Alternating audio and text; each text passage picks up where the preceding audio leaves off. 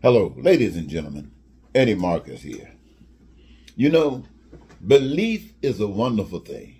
I mean, it can serve all kinds of purposes.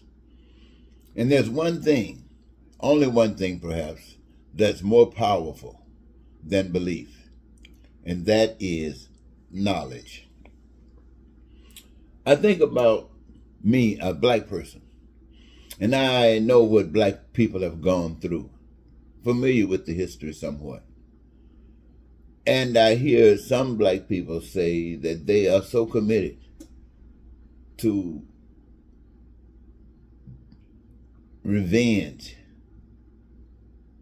blacks that their number one concern is to see justice done for blacks. And I've heard, different attitudes about that. And that's a strong thing. You think about what is life about. I mean, sometimes you do. I do. And I've concluded that in life, I've experienced love and I've experienced hate. And if I had to choose, and I do choose, I choose love.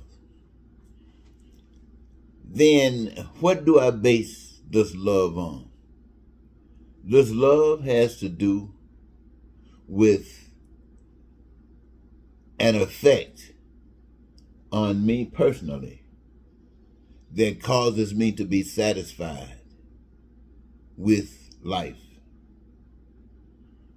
That is what love represents to me. And it's not just limited to me. Because in my understanding of love and for what love really is, I have been led to go beyond a belief to a knowledge that assures me about love.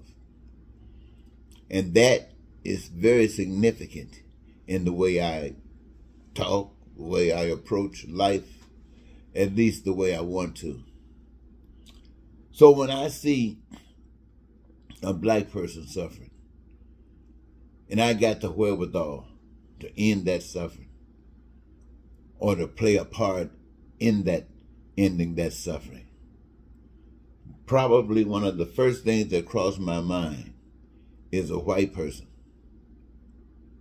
in that same position. And I see myself as that white person. And I know what I want, what I desire, what I crave at that moment, because I just got through craving that as a black person.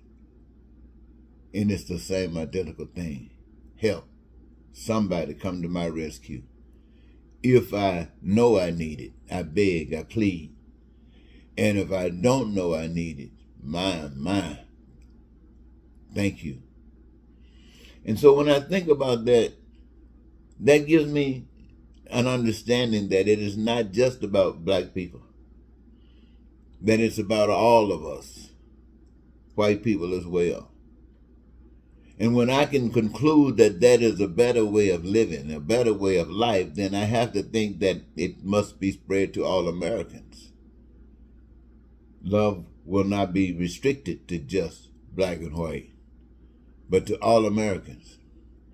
And if love won't be restricted to just black and white, it won't be restricted just to all Americans. It must be afforded to all foreigners as well.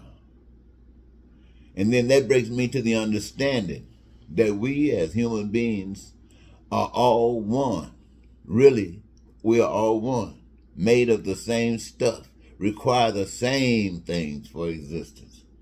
And then I think about all of our being here, but not only that, because the belief thing has been changed to knowledge. I see the resources of the earth, those things that are used to do the things that we as people have done, and they are made available to us without we as human beings having anything to do with those particular resources. So those resources are a given, just as the earth is a given, as we the people are a given. And our needs, wants, and desires are a given. And they must be dealt with. And then this love says, how do we deal with a situation like this, where all of us, human beings, wherever we are on this earth, requires the same things for survival: food, clothing, shelter, education, healthcare, transportation, infrastructure, and all of the things that we can imagine. How can we, the people, assure that all of these things are met for us from a resource that's been given to us? And the simplest way to see this is to have everyone engaged in the process of creation. In other words, everybody got a job, everybody got a career, but they choose this career, and they choose the career that gives them the greatest joy. And in doing it, everything else just becomes cream on the top. I say this often because to know who you are, to know why you are, and to be that, what else could be anything more exciting? And you never have to worry about any of those things. You have peace and prosperity and freedom. And all of this comes because you, the people, have decided that now you are not going to be governed by those that divide us, by those who tell us why we are so much greater than others. No, we're going to realize that our greatness is in our oneness, in our unity, in our understanding that there's a power. And this is why I'm saying to you, ladies and gentlemen, when you believe, and I'm talking about anything, all it takes to really change you is something else for you to believe in that sounds better, or for some reason motivates you. It jumps around. But for you to know, then belief is gone. So what I'm basically saying to you as a brother, I'm saying to all of you, yes, we believe in something. All of us believe in something. And we can look around us, wherever we are, and we can see the value of that which we believe in based upon our environment, based upon our situations in life. That is an indicator. That is a thermometer. But then I come to tell you about something that I know about, not believe, but know, and that there is a God. And I know that the God isn't a man, white or black, American or otherwise. It's a power that we can't see, can't touch, can't feel, excuse me, but the evidence of the God is there. Now, many of you have heard, you've read books, you've gone to studies and so on and so forth to talk about a higher power. And for some strange reason, depending upon when you started or how you have had to deal with life, it brought you to an understanding to make those teachings a firm belief. But those beliefs, my friends, have not been able to eradicate the problems of our lives. Those beliefs exist because it permits the things that happen every day to continue to happen. But to know the truth, to know that you were put here to live as one body, that is every last one of us serving one another in a capacity that is needed, wanted, and desired, to fulfill our God-given purpose of creation here on this earth, and not to be led by some blind, ambitious crew.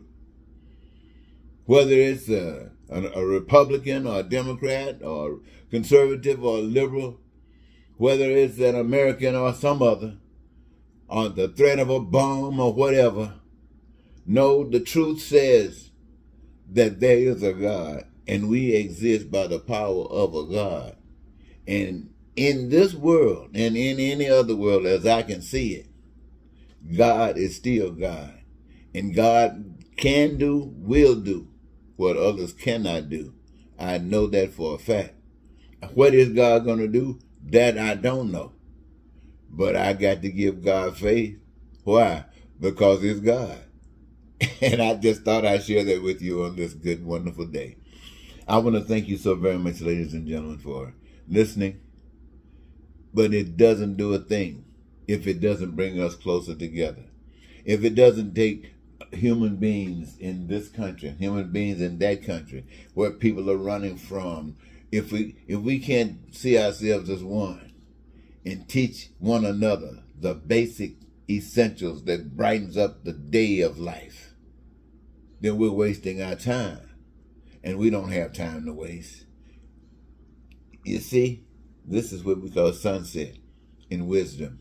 So what I'm asking is that we just, in our prime, in our youth, let's do this now so you can enjoy, so that you can live now.